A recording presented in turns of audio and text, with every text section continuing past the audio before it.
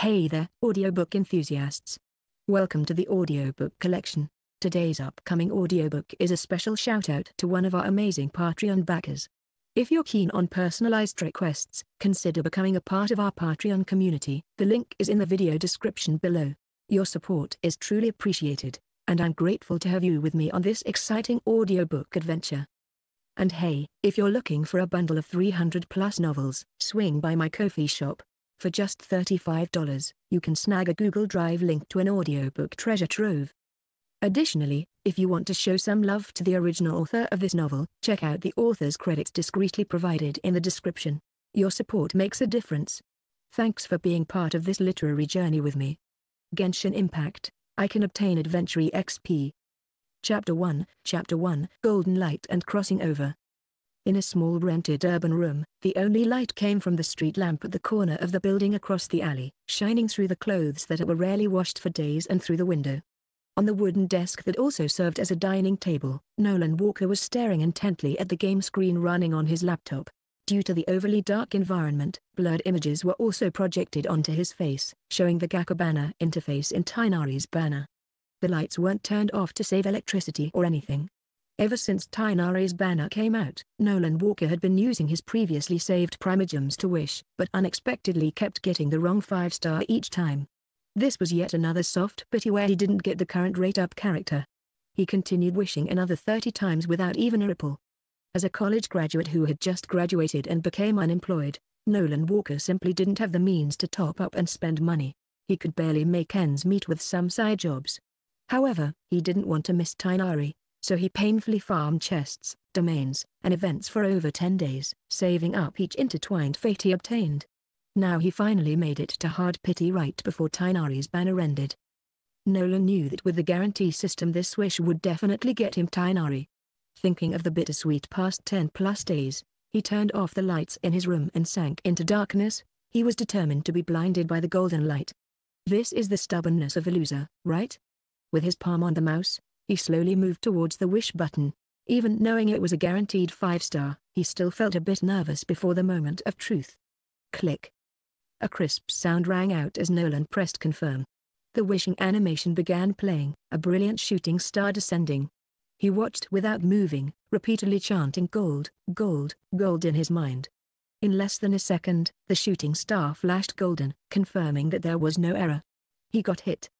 Although extremely excited, Nolan didn't have anyone to share the moment with and he wasn't in the habit of talking to himself, so he could only silently rejoice. 1 second, 2 seconds passed. Strangely, the golden shooting star on the screen kept expanding instead of the animation ending. Could it be a network issue? No way. At this time?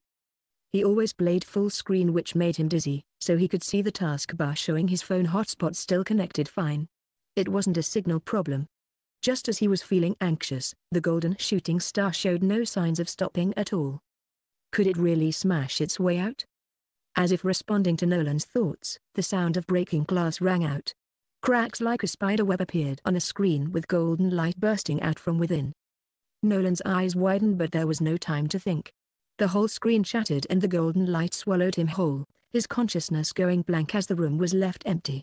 Boing, boing. Bouncing soft squishy noises that sounded like something jumping up and down. Still unconscious, Nolan turned over with an itch. It felt like sleeping on grass, the soft pointy blades brushing over his skin. Wait, wasn't I just wishing? As if realizing something, fragments of memories flashed through Nolan's mind, ending at the scene of being struck by the game's golden shooting star. He had just opened his eyes when a splash of water hit his face. Nolan instantly woke up. Lying sideways on the grass, in his blurred vision was a blue blob jumping up and down.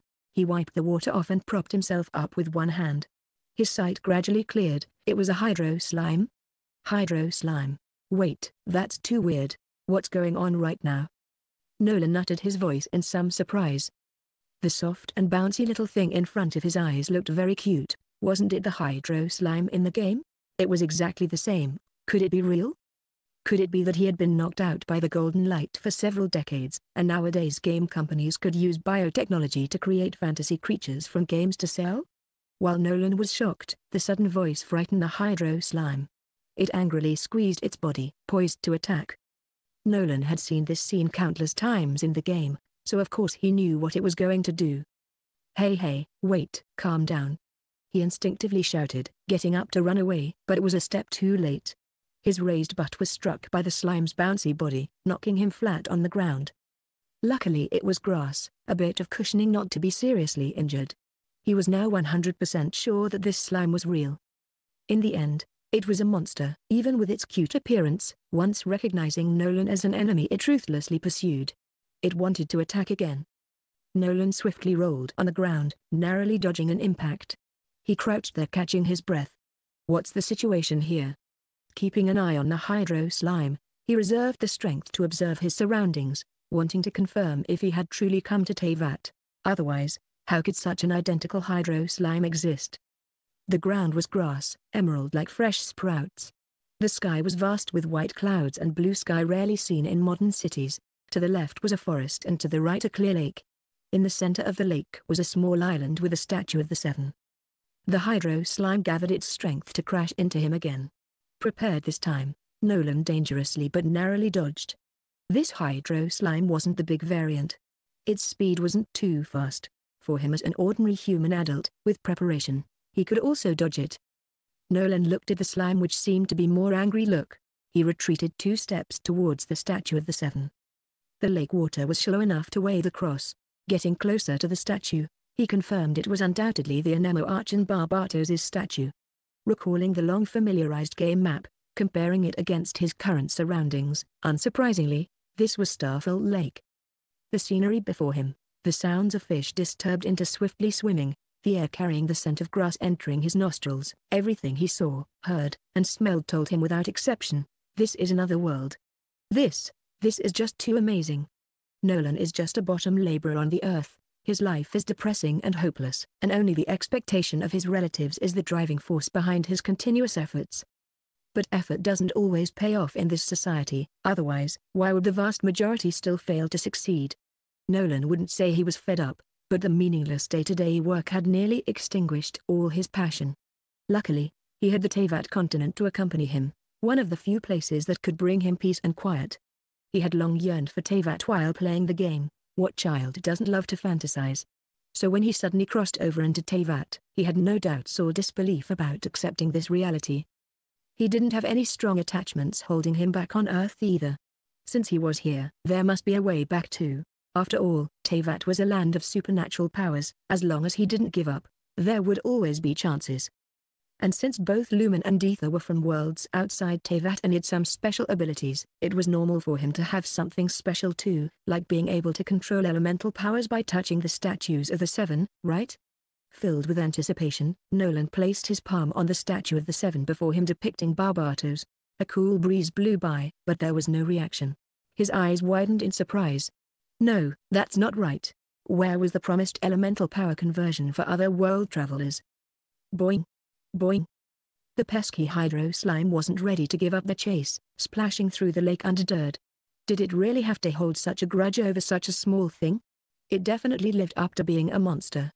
Damn, really no reaction at all no matter how long he kept his hand on the statue. So much for wishful thinking on his part. Well, even though he didn't obtain any special powers like Lumen or Ether, he still had to deal with the slime before him now. In fact, Nolan wasn't actually very afraid. He had defeated hundreds, if not thousands of slimes in the game before, even including Raiden Shogun herself. It's not that he also has such ability, it's just that now he's not completely ignorant about this unfamiliar world, and understands that as an ordinary adult, he can deal with this small type hydro slime if there's only one. At least running-wise, it definitely can't catch up to him. However, Nolan didn't plan on just escaping. Instead, he wanted to try defeating it. After all, this was Teyvat. Wilderness filled with monsters was commonplace. Living here, sooner or later one would encounter them. Also, if the information provided in-game was accurate, slimes had a chance of dropping slime condensate when defeated. It should be in demand, and if sold, could fetch quite a lot of mora. This would solve Nolan's penniless state after crossing over to Teyvat. Otherwise, forget finding a way back, even just surviving would be troublesome. During Nolan's brief contemplation, the hydro slime used its bouncy body to hop closer and closer. Nolan used the statue of the seven as cover, blocking the slime. The slime jumped a bit to the left, so Nolan moved a bit to the right. It hopped right, so he stepped back left, repeatedly blocking its attack path. The not-so-bright slime was extremely annoyed, deciding to just charge and smash this obstructing pillar, gathering strength for one big jump. Boing! It dealt no damage whatsoever to the statue and bounced back, rolling on the grass. Due to its physical composition, the water slime temporarily lost control of its body as it tumbled. Now was his chance. Seizing the opportunity, Nolan leapt forward, pounding the small slime's body wildly with his fists. Punching the jelly-like slime felt soft and springy, it wouldn't hurt his hands. After over a minute of punching and kicking for all he was worth, the slime finally dissolved into a puddle of elemental water on the grass, defeated. Unfortunately, no slime condensate formed. Nolan felt somewhat disappointed. Just then, an emotionless voice sounded in his mind. Defeated a powerful enemy, obtained 32 adventure experience. What? Nolan was stunned at first, but then he saw a familiar interface appear in his vision. Name, Nolan Walker. Level, LV.1, 0100. Race, human. Title, none. Inherent talent, entangling affection. Skills, none. Specialty, descender. Adventure EXP, 32. Wasn't this a Teyvat fan-made minigame that had become popular online recently? Nolan had also downloaded and played it before. Players would gain Adventure EXP from defeating enemies, which could be used to increase their level or skills. Innate talents were randomly obtained by each player and provided special titles, like Honorary Knight, Flying Champion, or Unconferred Flower. Unfortunately, Nolan didn't have one yet. Skills had to be learned and trained. Specialties came from adventuring experiences. The more bizarre the experiences, the higher the chance of obtaining a specialty. He hadn't expected this fan-made game to cross over with him too. He was worried earlier about how to survive in Teyvat without any abilities, but this was just hitting the jackpot. All those times he rolled the gacha just to build up pity must have paid off with his streak of luck. Only Nolan could see this panel. He tapped on the explanation for his innate talent, entangling affection, to see what it did, hoping it was a good one since that mattered a lot to players. You were once struck by the golden light of entanglement, awakening this talent within you. After interacting with characters, you will unlock corresponding affection levels. Upon reaching max level 10 affection, you shall obtain empowerment from their arch and seats. However, this character scope is limited to the opposite gender. Based on the description, his innate talent seemed similar to the affection system in Genshin Impact, except at max level he would obtain some special arch and empowerment rather than a name card. He didn't know what the exact effects would be though. It definitely wouldn't be easy to fulfill the conditions, since max affection represented complete trust and vulnerability with someone, requiring long periods of interaction to achieve. He could only let nature run its course. Nolan tapped on his other trait, the specialty descender. As he guessed, it denoted him as someone who came from outside Teyvat, with no records on the world tree, similar to the traveler. And that was it for effects. The current 32 exp was from defeating the Hydro Slime earlier. It wasn't enough to increase from LV.1 to LV.2 at 100 exp, he could only put it aside for now. In any case, he was no longer empty-handed in Teyvat. The days ahead were worth looking forward to. Seeing the fan-made character panel that crossed over with him helped Nolan relax his emotions quite a bit. Next, he just had to find ways to gain Adventure EXP, increase his level, and steady his footing in Teyvat, to witness this splendid, fantastical world. And so, Nolan Walker turned his gaze towards the fish swimming in Starfall Lake. If he remembered right, defeating them would also provide Adventure EXP according to the character panel. End of chapter. To be continued. Chapter 2, Mondstadt. Defeated a powerful enemy, obtained 5 Adventure EXP. A blackback perch was knocked out by Nolan Walker with a rock. Fishing was more difficult than he imagined, especially for a novice like Nolan. Without any tools, his entire body was drenched before he managed to catch just 3 fish, each granting only 5 EXP for a total of 15 points. That was far less than what the slime had given. Added to his original 32 points, he now had only 47, still quite away from leveling up. He recalled it was nighttime when he crossed over, and some time had passed since then. Judging by the sun's position and height, it should be early morning now. Adventure EXP couldn't be rushed. He had to make it to Mondstadt City before night fell. Otherwise being stuck outdoors with monsters and beasts roaming in the darkness would be too dangerous. He was still just an ordinary person, and he couldn't deal with 2 powerful monsters. let alone Hillich churls. Even a single wolf could easily finish him off, abruptly ending his Teyvat adventures. That wasn't what Nolan wanted. He had to remain prudent. Starfell Lake wasn't too far from Mondstadt. He remembered from the game's map that following the road through Whispering Woods would lead him there. Hopefully, there won't be any discrepancies. It'd be best if things matched perfectly. Nolan walked on the dirt wilderness road, carrying 3 tied-up black perch in his hands. In his heart, he was a little regretful that he had gotten his clothes wet because of these fish. With the wind blowing over to cool him, he was worried that he would get a cold. It was all due to his burning eagerness to test out the character panel. Nolan, you should have been more careful and restrained. On the surface, he didn't show, but in fact, he was still super excited about having a character panel, and only now did he calm down a little. The road from Starfell Lake to Whispering Woods was unexpectedly long. Reality seemed far vaster compared to the game. That wasn't too surprising though. The information provided in the game may be correct, but it is not complete. Like right now, this stretch of road, in the game, it'd take just seconds of controlling the character to pass. But he'd already spent over 10 minutes walking and still only saw the first traces of the forest trees. Nolan reminded himself that the prior game info could only serve as a reference. He absolutely could not blindly take it as the standard. The reality was far more complex than any game. After walking a bit more, he entered Whispering Woods. Due to the dense foliage and branches blocking sunlight, the environment was much dimmer. Though monsters didn't litter the place, there were still wild beasts lurking in the forest that warranted extra caution. However, he currently followed the main road where adventurers and knights of Favonius on patrol often passed by, so regular beasts tended to avoid the area. Soon he would reach Mondstadt city though. How would he find lodging there? He had no more or sellable goods on hand. Nolan glanced at the black perch he carried. Rely on them? How much more could they fetch? He felt somewhat worried over that. Oh well, with no other options, he could only head to Mondstadt first and figure things out from there. Even sleeping on the streets was better than the wilderness. Suddenly, a voice called out from up ahead. Huh? Are you an adventurer from Liu? Why are you soaked all over? Following the voice, Nolan first saw a pair of curious eyes and a fair complexion, before his gaze was drawn to the cute red bunny ears above her head. He also spotted the goggles hanging around her neck. A familiar name surfaced to mind. Amber the Outrider. Nolan was slightly surprised to meet a familiar face so quickly. He remembered during his initial explorations, taking Amber in his party saved quite a bit of trouble when solving world quests. Nolan remembered Amber's identity in Mondstadt very clearly, Outrider Amber, reporting for duty. He could almost still hear those words ringing by his ears. And she thought I was an adventurer from Liu? Well, with his looks, it was understandable others would assume he was from Liu. But how should he respond? Should he admit the truth? The traveler with their immense strength could proclaim being from another world, but he didn't have such capabilities, and the reality was far more complex than any game.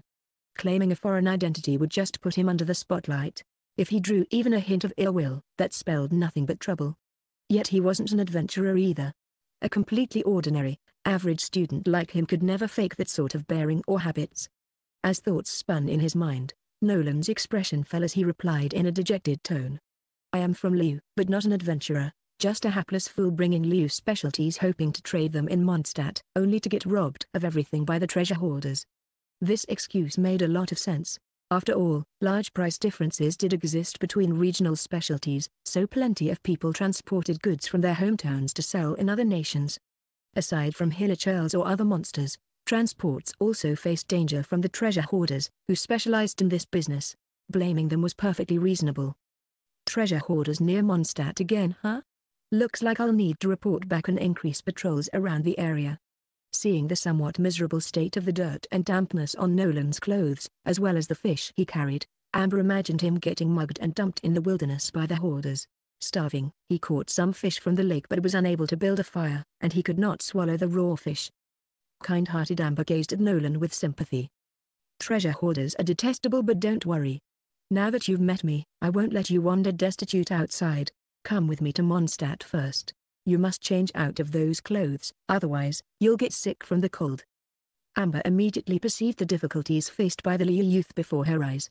Providing aid to others was a knight's duty. She extended her helping hand without hesitation. Hearing Amber's words, Nolan sincerely felt warmth and security in his heart. He stretched out his right hand and expressed gratefully. Thank you very much.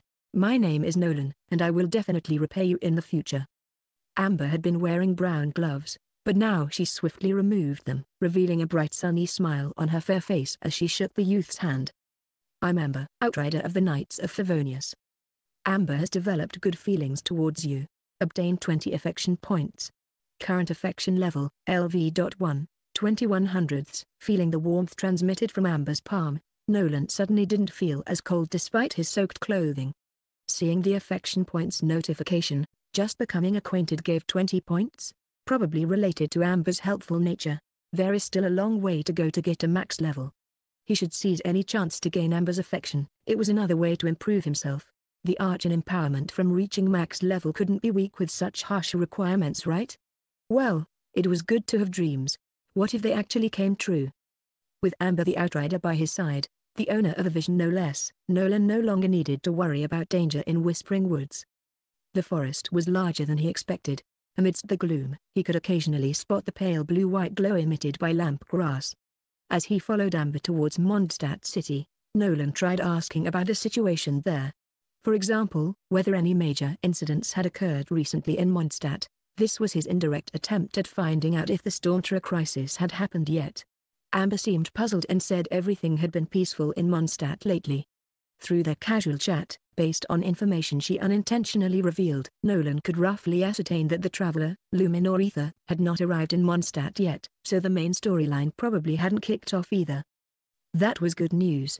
Although unseen in-game, he knew the dragon calamity had caused considerable damage to Mondstadt. He preferred not facing it entirely unprepared. Though he wondered how much Adventure EXP defeating Stormtree would grant. No, too dangerous. That was beyond what his current weak self could participate in. As thoughts spun in his mind, Nolan noticed the surroundings gradually brightening. They were finally about to leave the forest. Nolan, hurry up and look right. That's Mondstadt City. Amber suddenly broke into a jog, her white over-knee boots lightly stepping across the road outside the forest, before turning back and waving at Nolan. The not-too-intense sunlight illuminated her already fair face even more dazzlingly. The red bunny ears on her head swayed slightly, appearing oh so sunny and cute. They were finally arriving at Mondstadt City. Nolan quickened his pace to catch up. Gazing afar, what entered his vision were the solid city walls, the single stone bridge filled with pedestrians, horse carts transporting goods passing by. How is it? Spectacular, right? Hee. Amber smiled and asked. Well, it's the first time I've seen such magnificent city walls. Nolan chose words befitting his identity. After all, Liu Harbor lacked walls. Walking further ahead, from the corner of his eyes Nolan spotted a teleport waypoint on a nearby hill. Noticing his gaze, Amber didn't stop and simply said. These strange devices are pretty common, huh? No one knows what they do, just ignore them. They can be frequently seen in Liu too. Nolan casually replied. Of course, he knew Teyvat's waypoints weren't just for show. They should utilize Li lines for long-distance transfers, though currently only the traveler can use them for some reason. If he could utilize them too, that'd be great. He should test it out when possible. End of chapter. To be continued. Chapter 3, Methods to Gain Adventure EXP. Mondstadt City, the gates area. As expected, everything was far larger than what was shown in the game. The streets near the city gates bustled with many peddlers and pedestrians. Since his clothes had gotten wet, Amber knew Nolan had been robbed penniless by the treasure hoarders, so she paid out of her own pocket to buy him a suitable outfit from a nearby store that sells clothes. It cost over 5,000 mora, very ordinary clothing.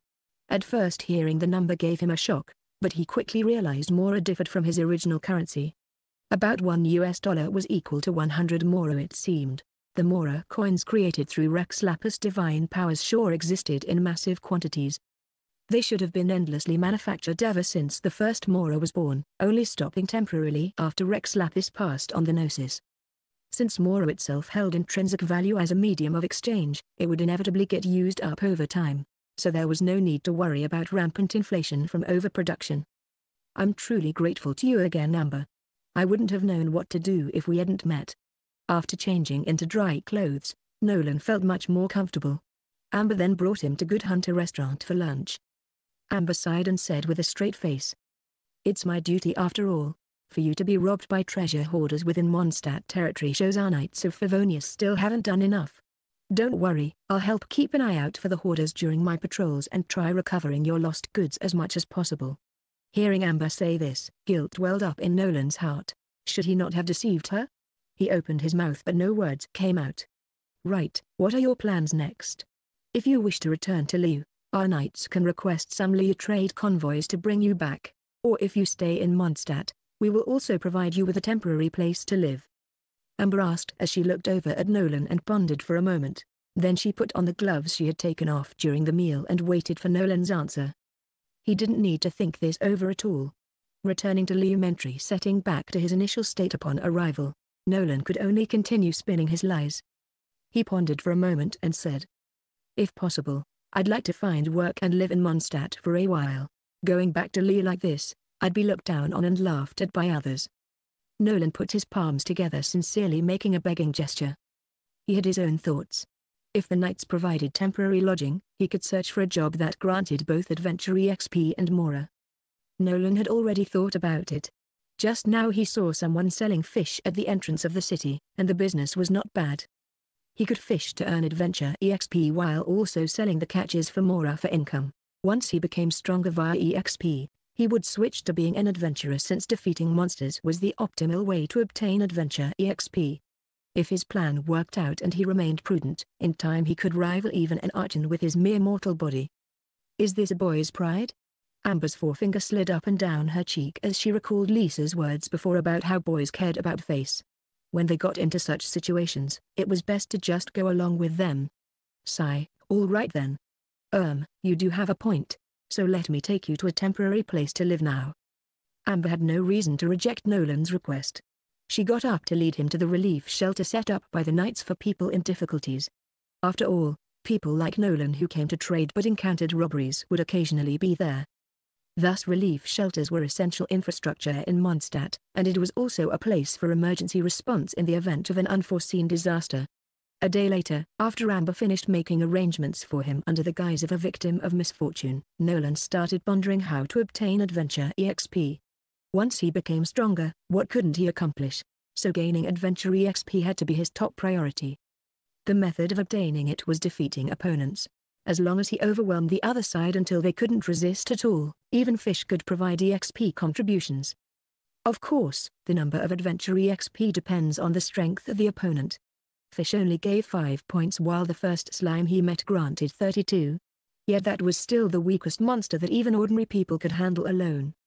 But Nolan wasn't strong enough right now, and it was dangerous to go directly to fight the monsters. So just like his earlier thoughts, he would start off gathering Adventure EXP from the fish to get through the weak early stage. Catching fish with his bare hands was far too slow though. Nolan recalled the emergency 30,000 Mora Amber had lent him and wondered if he could buy a fishing net to catch fish faster and easier. Thinking in this way, Nolan walked out of the small and simple temporary residence.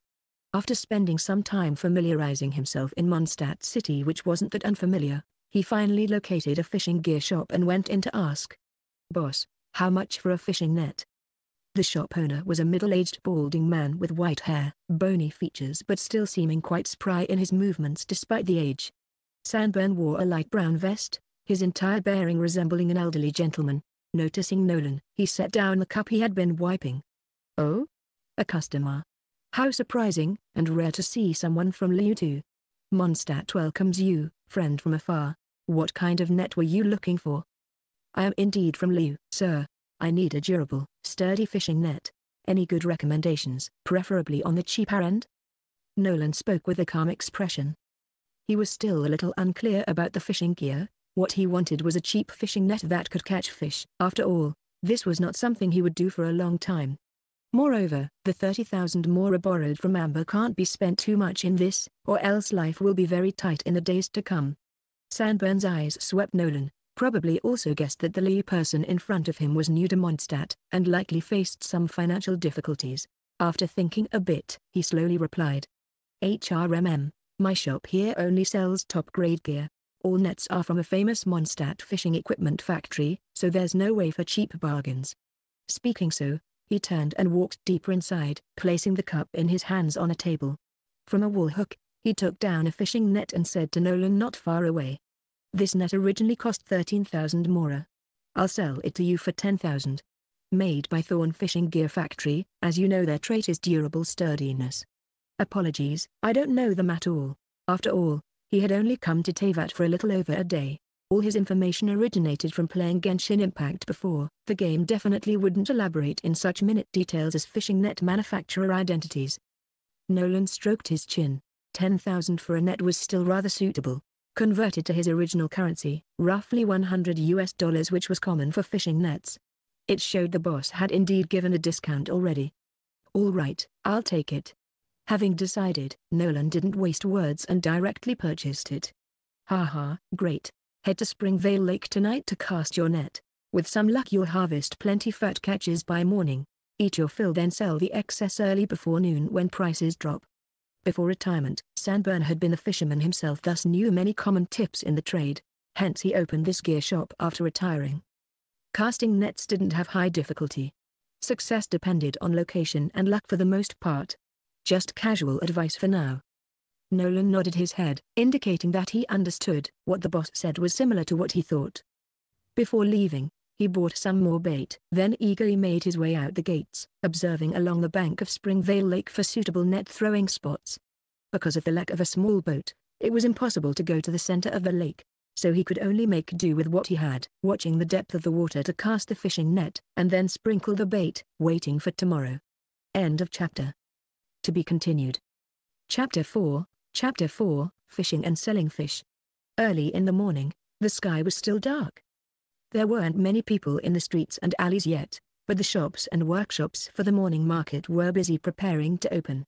Some fully geared adventurers had risen early, walking towards Catherine to take on commissions and earn more. Better to have funds for drinks later at Angel's Share Tavern tonight.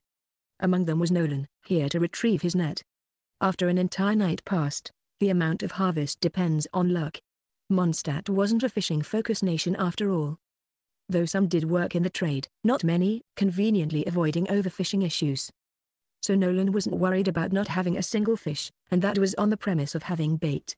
Stepping on the dewy grass, he walked Springvale Lake's bank once more. The dampness on his shoes likely came from the lakeside fog during nighttime.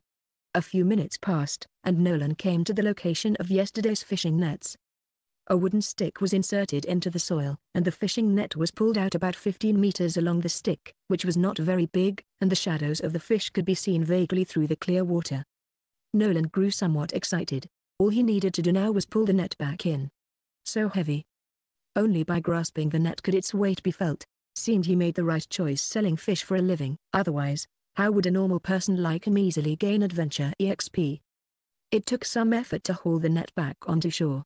Plenty of fish both big and small got caught inside. Mostly common ones like glaze medica, red belly medica, blackback perch plus a few betty bitterling. Defeated powerful enemy 13, obtained 65 adventure EXP. At this time, they were in a state of defenselessness, and without the need to kill them, they were judged to be successfully defeated by Nolan. If it wasn't for the fact that they could only be defeated once, it would be more perfect to raise them and brush them over and over again. Unfortunately, no such loopholes existed. But there were still benefits, such as he didn't have to sell the dead fish and could sell them more easily. Removing the fish one by one from the net into a wooden tub, careful counting showed 13 catches, 5 EXP each totaling 65. Added to his previous 47, he now had 112. Exceeding 100 at last, enough to raise his level. He felt rather expectant over what would happen. Nolan took a deep breath, opened the character panel, and put Adventure EXP into the level section. With a single thought the operation finished, and the number 1 behind level flickered twice before slowly changing into 2. Name, Nolan Walker. Level, LV.20200. Race, human. Title, none.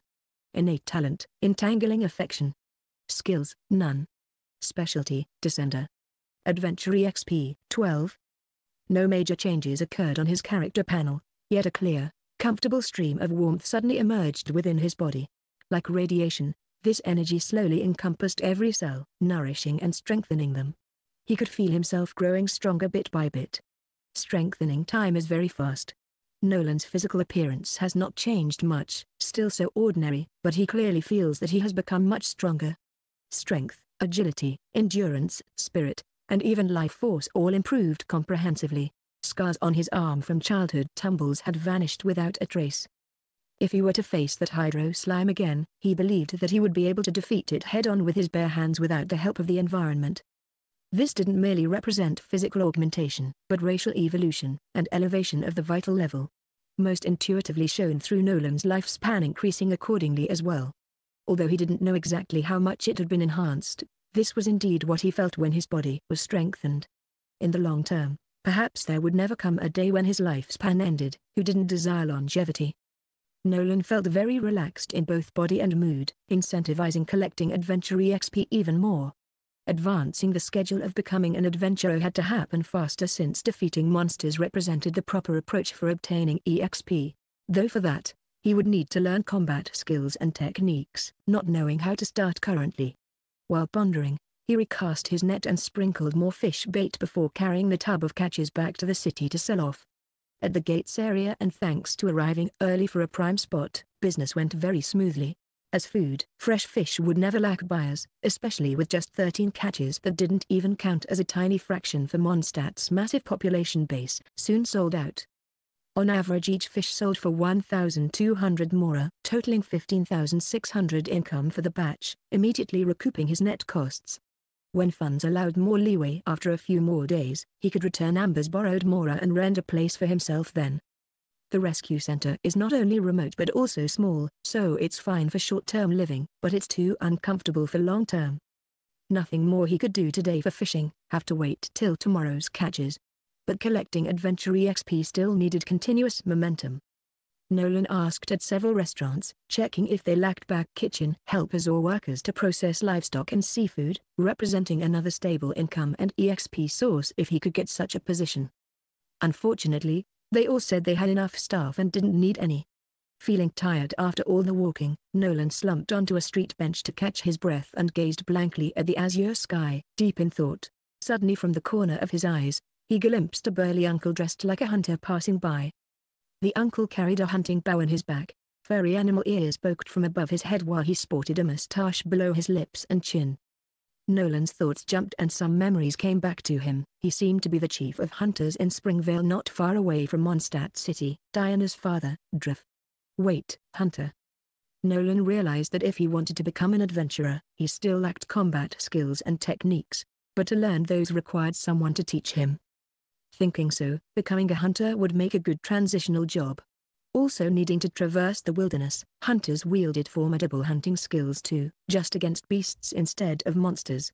If he followed Drift to learn the hunt trade, later gaining self-sufficiency surviving outdoors, then becoming an adventurer wouldn't be far off. Moreover, even beasts should provide considerable Adventure EXP gains when hunted, he guessed. Hunting would also be able to utilize the entire daytime gap when there was nothing to do for the time being after fishing and selling fish. So the problem became, could he convince Drift to teach hunting experience and techniques to him, even letting Nolan tag along on hunts? Watching Drift walk further and further away, Nolan pondered briefly before chasing to catch up anyway. How do you know it won't work if you don't try? Hunter sir, please wait. Nolan called out to Druff without revealing familiarity, in case of misunderstandings. The furry-eared Druff halted his steps, unexpectedly turning around to eye this little youth who stopped him and said, "Just now I noticed that you have been looking at me with a hesitant look. Is there something wrong?" As an experienced hunter with a subtle sense of the environment, Drift noticed the source of the sight from the moment Nolan turned his gaze towards him. However, he just assumed that Nolan was curious. End of chapter. To be continued. Chapter 5, Hunter's Archery. Nolan pondered for a moment, then spoke. It's like this, Hunter sir. May I ask if you take apprentices? I've always wanted to become an adventurer, but I'm not too confident in my own abilities, so I wish to first become a hunter and learn wilderness survival skills and experience. Reality is not a game. At least in his choice of words, Nolan felt he should be more respectful. Driff was a bit surprised that someone actually wanted to become his apprentice. Having an apprentice to help out would reduce his workload. But the mora he earned from hunting was barely enough to support his family and drinking habits. How could he afford to pay an apprentice? Druff awkwardly rubbed the back of his head and rejected politely with an embarrassed smile. Ha ha, young man. You don't need extremely formidable abilities to become an adventurer. Helping run errands and do chores in the city still makes you an adventurer. What Druff said did make sense. Becoming an adventurer was very simple, but an adventurer who didn't leave the city wouldn't be able to fight monsters. An adventurer who doesn't leave the city, what kind of adventurer is that? Don't worry sir, I don't need more, I only wish to learn something. Nolan could see that Druff was still a little bit interested, but what factors could make him refuse? Thinking about the fact that he had a love for drinking, maybe it was the problem of Mora. Seeing the little youth's earnest gaze, Druff didn't have the heart to refuse. Having an apprentice around would be greatly beneficial. At least when encountering dangerous monsters, there would be someone who could seek help from the patrolling knights of Favonius. And he could save the excess Mora. Cough. But to prevent the youth from not being able to endure hardships and disappoint him, Druff lightly coughed and said solemnly, being a hunter isn't easy. There are definite dangers and injuries happen frequently. Are you certain about this? Of course, hunter sir. I only wish to give it a try. If it doesn't work out, at least I tried my best. This is my dream. Nolan thought that Druff might still politely refuse, but he didn't expect it to go so smoothly. Druff crossed his arms and gazed at the street ahead, pondering for a bit. Then he lowered his arms and said, all right. While I don't know what considerations you have, and we're still strangers upon our first meeting, since you're willing to give it a try, I, Druff, am no petty man either. I'll take you for 1 month. What you can learn is up to your own capability. He also harbored thoughts of propagating his hunting skills to later generations. The town's youth nowadays were all unwilling to follow in the older generation's footsteps, thinking only of running off to the cities. Sigh. Coming across a Liu youth who was willing to learn now, teaching him wouldn't hurt. When the youth returns to Liu in the future, he might brag to others about the amazing hunter master he met in Mondstadt. Druff's thoughts started wandering off. Really? Thank you, hunter I mean, Sir Druff. I will learn diligently. Nolan held back his excitement. His path of growth was progressing again, and the day he could gallivant freely in Teyvat was drawing near. After calming down, Nolan briefly introduced himself and asked Druff when they would start hunting. Nolan Li names really are easy to pronounce, or it's just you? Hearing his introduction, Druff lamented feelingly. Then he said solemnly, let's have our hunting session in the afternoon. I just finished my business in the city and still need to return to Springvale. Wait for me at the city gates later. Of course, Sir Druff. Thank you. Nolan bowed slightly again to express his gratitude. All right, no need to be so formal with distant courtesy. We're not in a teacher-student relationship, just see it as seniors and juniors of hunting exchanging experiences. Druff waved his hand and said with a smile. Nolan saw him off as he walked away on the stone-paved road, filled with anticipation for the afternoon. With leisurely time still available, Nolan continued wandering Mondstadt's streets and familiarizing himself with everything. Time flowed by swiftly like water. In the afternoon, Nolan put on the exercise outfit Amber bought for him with 5,000 Mora. He arrived at the city gates to wait for Druff. Speaking of which, he should return those 5,000 Mora to Amber for the clothes later, can't take advantage of the girl. Nolan didn't have to wait long before Druff appeared, dressed in hunter's garb. He carried a hunting bow on his back while holding another in his hand, which he passed to Nolan saying, this is the bow I used previously, very suitable for archery basics. Use it for now. Nolan took it. This was the first time in his life that he had come into contact with a bow and arrow. On the surface, it looked a bit old, but there was no damage at all. It was quite good. Following Druff's guidance, he properly equipped the hunting bow and quiver, finally resembling somewhat like a hunter's apprentice. Not bad. Druff nodded with some satisfaction, then said ponderingly, I agreed to take you along for guidance, but there's another reason. Another reason? Nolan was puzzled. Druff smiled and explained. Recently, there have been more wild beasts in the Whispering Woods and Stormbearer Mountains area. There is a possibility that it will affect people's travel. So the knights suggested us Springvale hunters could hunt more here. I think there are more prey than I can possibly take alone. In order to avoid wastage by then, I'll ask you to work a little harder. Of course, isn't that exactly what an apprentice should do? Nolan said happily. Perhaps Druff felt having an extra person to share hunting experiences wasn't much, but to Nolan, this was tremendously important. Learning archery would greatly boost his combat ability. Haha, young people should be so energetic. Let's go. Whether it's the craft of hunting or experience, the fastest way to learn is through practice. Drift patted Nolan's shoulder, signaling him to follow. The two crossed Mondstadt Bridge, startling some pigeons that were foraging. The fresh scent of grass brushed past their cheeks in the breeze.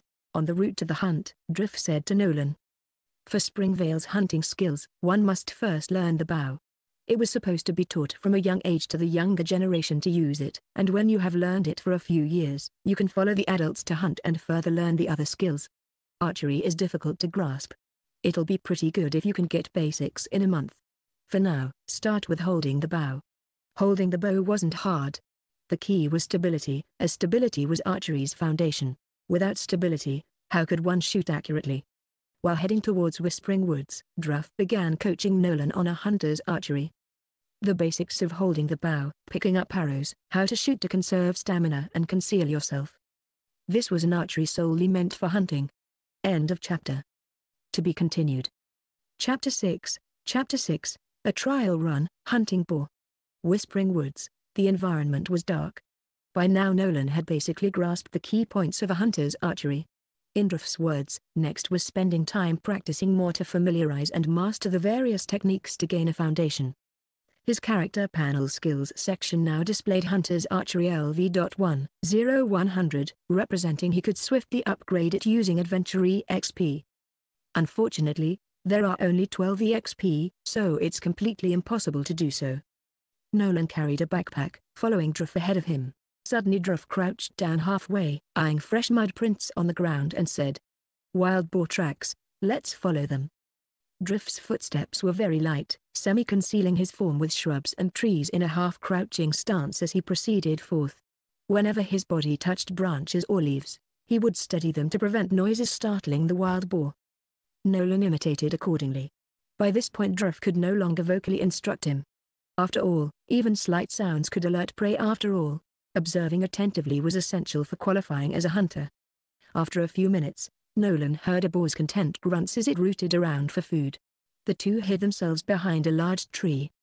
That wild boar had a brown-red appearance, same as the in-game model. This reminded Nolan of some unpleasant memories exploring Teyvat, randomly getting slammed by wild boars while traveling. Drift turned and signaled at him, before removing an arrow from the quiver behind and knocking it on his hunting bow. His movements weren't rushed yet very quiet, intentionally letting Nolan observe and learn. Nolan understood and watched earnestly. Drift took aim at the feasting boar after drawing back the bowstring.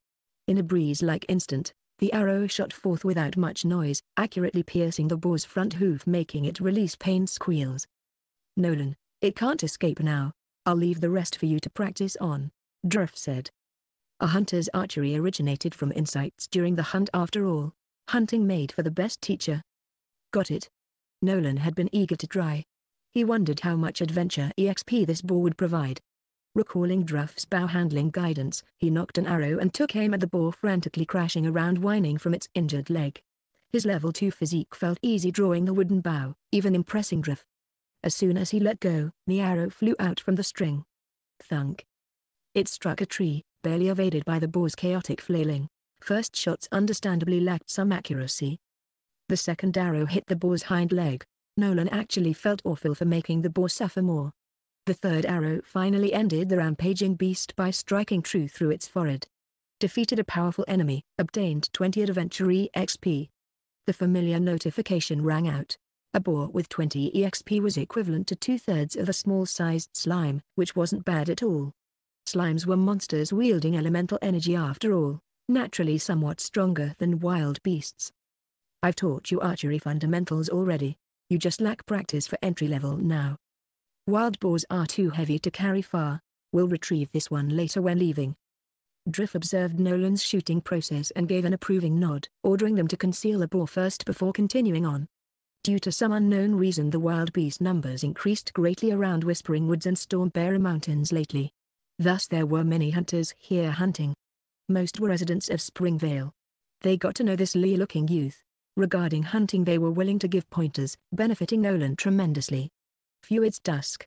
Drift glanced at the setting sun while wiping sweat from his brow. "Let's call it a day and come back tomorrow." "Very well, Sir Drift." Nolan slightly nodded. Today's gains weren't bad. Aside from the first boar, 2 more got encountered later which Drift claimed as rarely seen luck. Aside from those, 1 wild rabbit, 2 fowl, and considering Nolan needed live practice for his archery, Drift would first injure the prey before letting him finish them off, granting better training effect. The boar gave 20 EXP, rabbit 10, fowl 10 each. In total, Nolan earned 90 Adventure EXP that afternoon. Just 2 more days until level up probably. Meanwhile under Drift's guidance and practice, his hunter's archery rose slightly without investing any EXP. Now it is hunter's archery LV.1, 12/100ths. If he did put in those 90 EXP, it could instantly boost to next level. But Nolan chose not to. He preferred reserving precious Adventure EXP for level ups, while he could still ask Drift to teach him about hunter's archery in the near future, so a little bit of saving doesn't hurt at all. Because of the excessive prey, Drift and Nolan couldn't carry it all back themselves. Luckily Springvale had its own transport team. Return trips often had several carts collecting all hunters' quarries all together to deliver into Mondstadt City. There were specialized merchants to purchase them, so no need to worry much. Due to the good hunting harvest today, despite him clearly saying he didn't need Mora for following Drift to learn, the latter still split some profits with Nolan, 20,000 Mora. It counted as a day's normal income, and Nolan did lack money, so he didn't decline too much. Anyway, between fishing and hunting now Nolan finally had sources of income. No need to worry about starving to death in this foreign world. Both also provided Adventure EXP for his own growth, overall not too bad. A long night passed away. At dawn, like yesterday Nolan went to collect his fishing net. But upon reaching yesterday's location, he suddenly discovered the wooden peg used to mark and pull the net was gone. Nolan's heart skipped a beat. Taking a closer look, the fishing net was missing too. What was going on? Could some big fish gotten caught and tore the net away? Nolan examined the hole left by the peg in the soil. It didn't seem like the net got forcefully pulled out, but rather the peg got manually uprooted. Surely nobody would take just a few fish, right? Clueless and frustrated, Nolan heaved out a vexed sigh. If another dozen or more catches waited for him today, then he just lost at least several dozen Adventure EXP now. And that brand new net bought with Mora, gone after one use. If he found out who did this, he would absolutely make them pay dearly. After circling the lakeside fruitlessly for clues, Nolan gloomily prepared to leave. This bizarre occurrence made him rather reluctant trying to buy and fish here again, only to get stolen once more. That would certainly feel awful since he couldn't monitor the net forever. Unfortunately the distance from the gates made it unlikely any patrolling Mondstadt knights would notice this area. Otherwise he could have asked if they saw anyone approaching around this spot, obtaining some leads to maybe locate the thief.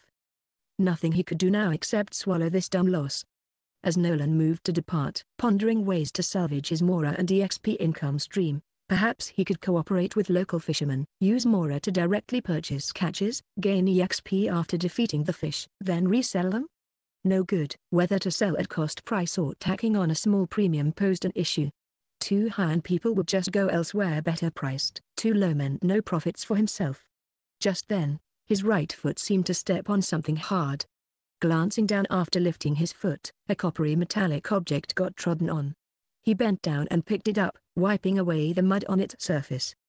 Its complete shape emerged, round, like a badge. There was embossing on it, the pattern depicting a bird curled up around something. In the next moment, Nolan was struck by sudden realization. Wasn't this the treasure-seeking Raven insignia he often farmed for treasure in-game? Treasures under Raven's wing, identifying badge for members of the treasure hoarders. The treasure-seeking Raven insignia. End of chapter. To be continued. Chapter 7, Level Up. The treasure-seeking Raven insignia represented the identity of treasure hoarder members. Besides them, no one else would carry this on them, lest they get reported to the Knights of Favonius for questioning if discovered. The treasure hoarders scoured all over trying various means to uncover hidden stashes of treasure unknown to others. On top of stealing and robbery, their villainous reputation was extremely notorious. They practically ranked as public enemies that everyone in Teyvat reviled. It wasn't hard to deduce why this insignia appeared here. Treasure hoarders passing by likely noticed some rare, valuable fish gotten caught in his net by chance. With their philosophy of doing anything for Mora, they certainly wouldn't let such easily obtained wealth slip by. TSK, who knew the casually made-up story of getting robbed by treasure hoarders would become true now. While other possibilities existed, discovering this dropped insignia here made that the greatest possibility. As such, he definitely wouldn't swallow this loss. Sooner or later they would have to spit out everything taken from him doubled. Nolan swore internally. More than just the Mora, this also represented precious Adventure EXP losses. He didn't obtain much daily, how could it be easy to bear? Standing on the verdant grass pondering for a while, Nolan decided to shelve this matter first. Aside from needing time to locate them, whether he could even beat the treasure hoarders still posed an issue. His current level 2 self might not necessarily triumph against them. He should keep focusing on ways of gaining Adventure EXP and improving himself first. Though asking around for treasure hoarder intel as preliminary steps didn't hurt. When afternoon came, Nolan still refrained from buying fish for EXP and then reselling method. Aside from wasting effort, no profits either. At the city gates, while waiting for Druff, Nolan asked 2 gatekeeping knights dressed in silver gold armor about the news. Say, Sir Swan, and Sir Lawrence, has the Knights of Favonius obtained any recent treasure hoarder news? Nolan, carrying the wooden hunting bow given by Giraffe, leaned against the side of the city gate and asked. Treasure hoarders? Doesn't seem so. Swan shrugged, metal pauldrons clinking against the Q iris. They were familiar with this Liu youth rescued and brought back by Outrider Amber. Also knew he fell into dire straits after getting robbed, so it wasn't odd he asked about this. No news, huh? Bit of a pity. Nolan didn't feel too let down. Nothing could be rushed regarding these matters. Though I did hear Captain Kaya mention some suspicious fellows he ran into by the beach days ago. But occupied by other duties then, by the time he returned they'd vanished. And that's the end of that, I suppose. Hopefully, this bit can aid you somehow. Dressed in the same Favonius armor, Lawrence stroked his chin trying to recall the details to relay. Storm to Reslair Beach? Nolan pondered a bit. Since it already happened days prior, likely not much viability for follow-ups anymore. Though that area by the seaside held abundant hydro elements, frequently spawning hydro slimes. He could search there later when monster hunting. Much appreciated, Sir Lawrence. It's still a lead of sorts, I guess. Maybe some harvests if I trace things from there. Nolan smiled and said. Perhaps so. Lawrence scratched his head. But if you do want to investigate, best to bring Miss Amber along. She is our reconnaissance expert, most suited for such tasks. Yes, and if you really do encounter treasure hoarders, Miss Amber can protect you as well, Swan added solemnly. After all, in their eyes, this Liu youth wasn't some vision wielder. He only started learning hunting from Springvale's hunting chief Druff these couple days. Surely not that capable yet. Seeing their worried expressions, Nolan earnestly said. Don't worry, I won't go without certainty and preparations. Of course, if Miss Amber has time I'll also invite her to assist. It's good that you understand yourself.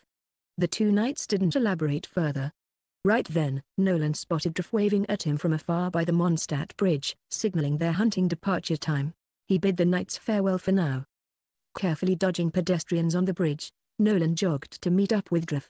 Seeing you chat so merrily with Swan and Lawrence, I didn't come over. But we gotta hurry now. Other hunters from our village already gone ahead into the woods. Latecomers like us get nothing if we delay more. Druff said with a smile as he looked out over the whispering woods. How can that be? Sir Druff's hunting skills are so formidable after all. Nolan performed an astonished reaction cooperatively. This has nothing to do with good or bad. Us Springvale hunters around the same generation, our hunting skills tempered over decades generally differ little. For a bountiful harvest, the key is to go first. Like conversing with a junior, Druff shared his experience. Arrive before others, gain the spoils first. It does make sense. Druff's words reminded Nolan of the early bird gets the worm. Prey and opportunities are often singular. Slower by a step meant eternally slower by that step. Perhaps the analogy wasn't too accurate, but the meaning got across. What followed was similar to yesterday. Druff coached Nolan on using hunters' archery while hunting. Upon discovering prey he injured them first, leaving the finishing blow for Nolan's practice. Through such practical battles, Nolan progressed swiftly. Just as Druff said, hunting itself was the best way to train hunters' archery while gaining deeper comprehension and experience. Hunters' archery emphasized steady, precise, agile, unexpected shots, finally integrating with body maneuvers to conceal yourself so prey discovered you first. Grasping these basics meant entry level. For the next month, Nolan thus followed Druff in and out of Whispering Woods and Stormbearer Mountains. He made plentiful harvests daily, directly selling the spoils to various merchants back in Mondstadt. He averaged around 10,000 mora income daily. After a month passed, his savings reached 355,600 mora, roughly equaling 3,000 plus USD. Not huge but ample to escape poverty. More importantly, Druff, discovering most prey first before letting him practice, granted considerable adventure EXP gains that he always invested first thing upon reaching the threshold for level ups. Presently he reached level 6. Hunter's archery, relying on diligent practice, also hit level 2. Several hundred adventure EXP still remained that would let him rise further soon. Now Nolan's character panel became like this. Name, Nolan Walker. Level, LV.60600. Race, human. Title, none. Innate talent, entangling affection. Skills, Hunter's archery LV.2, 122-200. Specialty, descender. Adventure EXP, 512. His comprehensive abilities like strength and speed at level 6 could thrash his former self. By Druff's judgment, Nolan could hunt independently now. Druff also felt exceptionally astonished at Nolan's growth speed. While marksmanship still needed improvements, his physical qualities already compensated well enough for those flaws. Of course, Nolan understood that presently he only exceeded ordinary folks by a fair margin, still a bit away from veterans like Druff or the Favonius Knights after years of specialized training. Teyvat continent and the reality are fundamentally different. The energy level is much higher than the Earth, so the spirit that nurtures it is also much stronger than the Earth. Each other cannot be generalized. End of chapter. To be continued. Chapter 8, Knights of Favonius.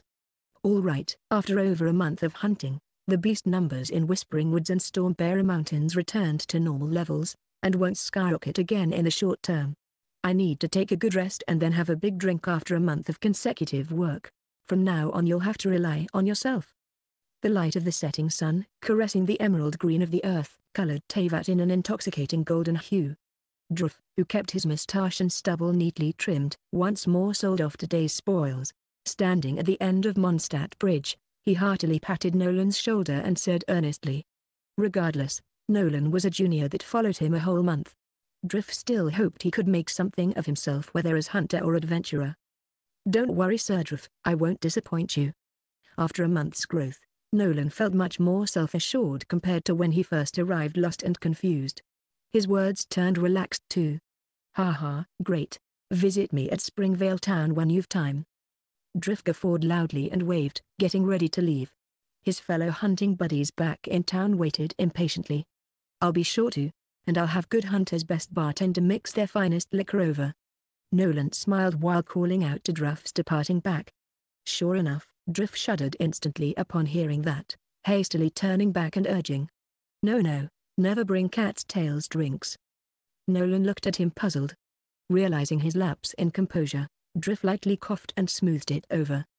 I mean, their liquors don't quite suit my taste. Angel's Share's grape wines fit me better. Yes, that's right. If Nolan bought cat's tail mixes saying they were for Springvale's village chief, his daughter Diana would surely erupt again over her most hated drunkard dad business. He clearly knew his daughter stood as cat's tail's best bartender. Ha ha ha, very well Sir Druff, safe travels. Nolan lightly laughed and waved. Druff turned round and said, fine. In the future, if you want to learn the hunting from me, remember to bring wine. Due to a full month of continuous hunting, it had been long since he heartily drank to their heart's content with the townsfolk. After all, alcohol affected cognition. Not staying clear-headed in the wilderness was dangerous. With work done now was precisely time to celebrate back home. Thinking of that, Druff's footsteps lightened considerably. Under the golden sunlight, on the grassy path, the hunter hummed a tune. The evening breeze gently lingered, gaze following long after the senior willing to help him, and the youth felt truly grateful. Returning citizens trickled back to Mondstadt in pairs and threes. Unharmed adventurers safely back. He even gathered at Angel's Share over drinks, toasting the Anemo Archon's blessings. In over a month at Mondstadt, Nolan kept a low profile. Perhaps due to his personality, he didn't befriend many. But that wasn't because he was introverted or socially awkward, it was just a way of his lifestyle. Even so, his understanding towards Mondstadt's various facets grew much deeper now, perfectly integrating himself into the city. Nolan didn't head back immediately, instead walking towards the Knights of Favonius direction. Time to return the money owed to Amber. This past month she frequently dropped by the relief shelter to check on him, even asking if he lacked funds. Her thoughtfulness truly touched Nolan. So with no monetary woes for now, he should return Amber's money soonest. Nolan disliked owing others. Mondstadt's layout was rather special. Walking in from the gates, the terrain elevates with higher areas further in. The lowermost section were residential and commercial districts for citizens. Midway up was where the Knights of Favonius headquarters lied, quite a distance needing stairs to reach, honestly quite tiring. At the peak was the plaza with an enormous Barbatos statue. People liked strolling here during their free time. Any events or announcements also generally held here. And at Mondstadt's utmost summit was the Cathedral of the Anemo Archon, displaying Mondstadt's respect for Lord Barbatos. After all, it resembled nations on earth with divine right of kings. Except for the king, here was the Anemo Archon himself. His sole management philosophy for Mondstadt was "My people are free to do as they please." Outstandingly hands-off, sounded nice when phrased as freedom. Actually, he was too lazy managing anything. Thus the Knights of Favonius managed most affairs under normal circumstances, doing quite a decent job too. Though a darker age of aristocrat rule did exist long ago. Amidst these meandering thoughts, Nolan finally arrived before the pale stone three-story Knights' headquarters. 2 Favonius guards stood stationed at the entrance. Seemed around shift-ending time judging by their spirits. One wore glasses while the other didn't. Nolan frequented this location often when playing, but no longer recalled any names beyond key characters. Most players cared not for minor NPCs after all. Nolan could directly enter the inner headquarters. Mondstadt's greatest library lies inside, open to the public, and managed by librarian Lisa. Though routine inquiries still occurred to prevent vandals, despite the low probability. After all, this was the stronghold of Mondstadt's mightiest warriors. Only lunatics would think to kick up trouble here. Just picture it, newly entering the Great Hall, Lisa's office on the left, library on the right, the notorious Witch of Purple Rose as librarian right there. Those two tended to stay put daily for work. Imagining potential scenarios already felt dreadful. Hello there. Nolan got intercepted by the guarding knight Portos, who first performed the Favonius salute and greeted him, then asked, "What business brings you to the headquarters? If you wish to borrow books from the library, I'm afraid librarian Lisa already went off work during this break period." Visitors during this break time surprised Portos somewhat. Irregularities always demanded extra awareness. Moreover, the guest dressed as some Liu hunter. Things weren't too peaceful lately. First Captain Kaia spotted suspicious people at Storm Tereslair Beach. Then Outrider Amber brought back a Liu youth attacked by treasure hoarders from Whispering Woods. There had always been an ominous feeling something would happen. He should diligently fulfill his duties. Though that robbed Liu young man couldn't possibly be you, right? Portos scrutinized Nolan while thinking silently. Chapter 9, Favonius Swordsmanship, Fundamentals. Sir Knight, I'm not here to borrow books. May I ask if Miss Amber is around? Nolan shook his head and replied in denial. Oh? You are looking for Miss Amber? Could it be that you are the young man from Liu that she brought back? Although Portos used a questioning tone, his tone was one of certainty. Nolan wasn't surprised the knights caught wind of him. The relief shelter fell under their administration after all. Amber housing him there would inevitably inform relevant staff. With just these number of knights and internal personnel, words of the Liu youth's plight spread amongst them. Nolan nodded and smiled graciously. If it wasn't for Miss Amber's helping hand, I may have still been wandering outside now. Ha ha, how could it be? Portos similarly revealed a smile. Regardless of who's in trouble, the Knights of Favonius will never stand by idly. The spectacled knight Otto also walked over and said, "That's right. Miss Amber possesses deep compassion and respectability. She should be inside headquarters currently. Go on in and look for her." Very well. Nolan stepped onto the entrance stairs and pushed open the heavy wooden doors. A spacious main hall entered his sight, gaze naturally falling upon the innermost stairs to the second floor. The headquarters' second floor was quite mysterious. Never unlocked in-game, so no one knew what lied up there. The first room on the left, Acting Grandmaster Jean's office. Despite being labeled as solitary confinement, the next room basically transformed into Clay's bomb research lab. Any new bombs that Clay had could have been researched while she was in solitary confinement. After all, when she wasn't in solitary confinement she was either digging for a great secret treasure or on her way to do so. The library was on the right, also guarded by a knight. Seeing no Amber after a sweep, Nolan walked over and asked, "Sir Knight, is Miss Amber around?" The stern-faced Teyvat, posture upright as well, answered in a middle-aged man's tone. "Miss Amber is at the acting Grand Master's office for work reports. Please wait for a bit." "I see." Since then, Nolan could only stand by waiting. What a pity Lisa already got off work, else he could browse the library to kill time. That knight said Lisa leaving meant no book loans registered, but reading inside should still be allowed, right? With people guarding here there shouldn't be worries of books getting taken either. Thus Nolan tried asking, "Excuse me, Sir Knight, may I read inside the library?" Wyatt glanced at the youth and nodded. "Of course. Thank you. Also Sir Knight, could I trouble you to inform Miss Amber someone's looking for her at the library when she's done?" Nolan thanked him and further inquired, in case he missed Amber exiting not seeing her inside. Go ahead."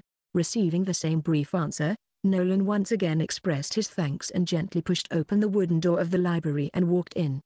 At a sweeping glance, the layout seemed identical to the game, split above and below with both levels filled by oceans of books. No wonder Lisa chose librarian work. Perhaps no workplace surpassed here for ideal scholarly environments. Aside from killing time waiting for Amber, another intention Nolan suddenly thought of, whether combat skill learning methods could be found in here. If he could really find it, it would be greatly convenient for Nolan to acquire different skills. It wasn't that anyone could be as happy to instruct others in archery as Druff did, so it was important to have an avenue where he could learn skills from books. Even though learning without instruction might be slow, Nolan wasn't relying on talents. As long as he managed to grasp the entry fundamentals from guides successfully until a skill registered on his character panel, raising efficiency via Adventure EXP remained viable. Whether there was talent or not didn't matter. Nolan searched through the bookshelves one by one. Each shelf was labeled with what type of book it was, so it didn't feel like a hassle. It had to be said that it was worthy of being the largest library in Mondstadt. Basically, all types of books were there. The combat skills that Nolan wanted were also found on the wooden bookshelf on the left side of the first floor against the wall. The entire shelf contained various combat skill training methods and predecessors' summarized experiences. Brimming with anticipation, Nolan randomly plucked out a book. Its cover prominently displayed Favonius swordsmanship, fundamentals in large font. Clean and straightforward, he instantly recognized this taught foundations of Favonius swordsmanship. Exactly what he currently needed. Hunter's archery from Druff only marked fledgling comprehension so far. Learning some melee skills proved necessary. He didn't immediately grab and read it, however, temporarily replacing the book back on the shelf to check out other options first. Favonius Archery, Fundamentals, Universal Combat Breathing Rhythm Compendium, Mitigation Techniques Against Large Type Illit Churls, Rhindota Single-Handed Swordplay, Basic Grasping of Polearms. Perusing the many book names, some covered weapon utilization while others detailed countering specific monsters. Overall though, nothing stood out as particularly incredible or containing transcendent superhuman abilities. This made Nolan a bit disappointed. Of course, he didn't hold major expectations to begin with. In Teyvat, elemental powers were the most common supernatural forces. Humans required vision, an external magical apparatus, to utilize them. If there is no vision that can guide the elemental power, the probability of ordinary people contacting the elements rashly will be eroded, which can lead to minor illnesses or life-threatening situations.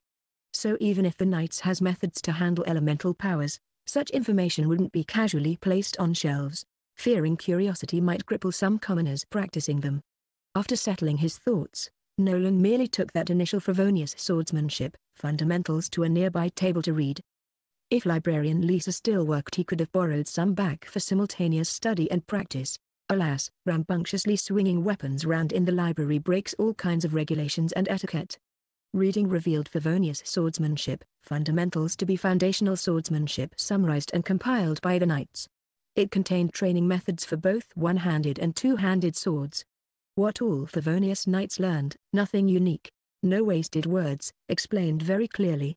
Some learning experiences from senior Knights were also included to reduce many detours for Nolan. Faster to start. He didn't expect coming to repay Amber would discover unexpected gains at the library. Seemed Amber really was his lucky angel. He ought to properly thank her when possible. Chapter 10, Dinner with Amber. The library was brightly lit and quiet. Amber was stopped by Wyatt when she came out of the acting grandmaster's office, hearing that a young Liu man was looking for her and was now waiting inside the library. Knowing who it was, Amber stepped into the library with her knee-high white boots on. Looking around the second floor, there was no sign of anyone. Her twitching rabbit ears picked up faint sounds of pages turning from below. Contact between moderate heels and the floor resembled melodious notes. Reaching the wooden stairs, she indeed spotted Nolan at a corner downstairs. At this moment, he seemed to be concentrating on reading and did not notice Amber's approach. Amber quietly smirked, hiding behind bookshelves, soundlessly sneaking around the youth's back. Stretching out her right hand, she was trying to scare him. Immersed in reading, Nolan temporarily forgot his purpose here at the headquarters. Just then a sweet floral fragrance entered his nose, breaking his concentration. This fragrance was not unfamiliar to Nolan, it seemed to be Amber's scent. Could it be that she came over? Thinking this way, Nolan naturally turned his head back, when suddenly a white palm poked his cheek. Soft and tender, slightly warm. Ah! Amber flinched for a moment, then withdrew her hand and hid it behind her back, laughed a little awkwardly, and said, "Originally I wanted to tap your shoulder to scare you, but I didn't expect you to turn back." Of course, Nolan thought nothing of it, but he still flirted. "It's fine. It's the first time I've seen the lively and enthusiastic Miss Amber like this. Such a difficult look, haha. Hey, you. Oh, forget it. Sir Wyatt said you were looking for me outside, what's the matter?" Knowing each other for about a month, they were rather familiar. Just joking around. Amber swiftly smoothed her expression and got to the point. "Oh right. Remember I borrowed Mora from you before? Here to return it." Nolan pulled over a coin pouch tied at his waist. Inside were Mora of varying denominations, totaling exactly 35,000 Mora. After all, he didn't have any inventory system like games to stow it in, he could only use the pouches like ordinary folks. Huh? No need. Amber was slightly surprised and didn't think that Nolan was here to return the money. At that time, she said it was borrowed back then, but in fact, in her mind she didn't plan on asking it back. You still need more in your life right now, so just keep it for now. That won't do. I earn a steady income hunting now. Can't owe your money without returning it. Nolan grabbed Amber's wrist and firmly stuffed the Mora into her palm. Fine then. Amber revealed a smile without further refusal. Amber has developed good feelings towards you, obtained 50 affection points. Current affection level, LV.2, 10-200. A prompt sounded in Nolan's mind. Amber's affection for him rose to LV.2. This should be a relatively slightly close relationship. Previously, when he met in the Whispering Woods, he was considered new acquaintance, and the occasional encounters over the course of a month had raised his favorability a few times. Now, due to Nolan's insistence on principle again, he earned more of Amber's affection. After a short period of time, Nolan came to understand affection degrees mechanics. Generally, for most people, affection for an unfamiliar person comes from their first impressions. Just like Nolan meeting Amber, he wasn't some egregious villain either. Kind-hearted Amber discovered someone needing help, so her initial impression wasn't bad, some fondness was normal. After getting acquainted, if not a one-sided relationship then they occasionally or often meet, then the two will naturally become familiar with each other. No need to do anything. With the deepening of mutual understanding, affection will naturally increase. Of course, the premise is that Nolan must not conduct himself in ways Amber disliked throughout this natural process. Nolan guessed Amber still saw him in an understanding phase. Over time and contact, he didn't require conscious effort. Amber would regard him as a friend sooner or later. However, that was it. Obtaining her Archon's empowerment absolutely demanded exceeding mere friendship. Nolan needed to actively look for opportunities to contact Amber, and sooner or later their relationship would evolve in quality. As an ordinary man, he just needed to socialize ordinarily. Not to show too much rush, or gain Amber's disfavor, then it would be a waste of effort. After Amber stored the Mora, her attention was drawn by the book on the table. Curiously she asked, "You want to learn Favonius swordsmanship?" "Yep. In the future, I plan on traveling Teyvat and becoming a powerful adventurer in the future. You can't do it with only a little bit of archery." Nolan spoke more happily about her future's direction. "Nice aspirations." Amber nodded. Sitting by on a chair she said, "It's a pity that I'm not too good at swordsmanship, or else I could teach you. Well, there's a training ground behind the Knight's headquarters with all sorts of implements, so you can go there if you're practicing swordsmanship." "Great. I was just wondering where I could train. The training ground behind the Knight's headquarters. Nolan was too familiar with it. It was the place where a young girl named Dylan often requested the traveler's guidance on swiftly destroying wooden poles. By the way, to thank Miss Amber for helping me, I would like to invite you to the Good Hunter restaurant for dinner. You shouldn't have eaten dinner at this time, right? Nolan said as he looked at Amber with a sincere gaze. This invitation was reasonable. After all, Amber did help him a lot, so buying a dinner was not wrong.